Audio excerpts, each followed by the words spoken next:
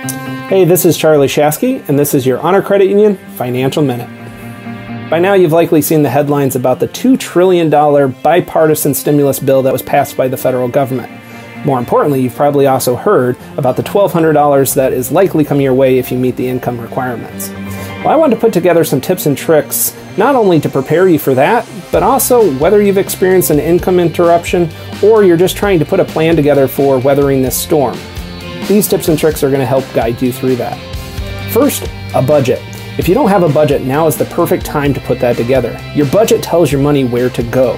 It tells you what commitments you have and also what amount is going towards your goals and ensuring that you're still on the right path. Second, cut those expenses. It's easy when you're on a quarantine order to stay at home to stop purchasing that $5 coffee every day, but start thinking about some of the other subscriptions and other ways that you're able to cut some of those expenses from your budget.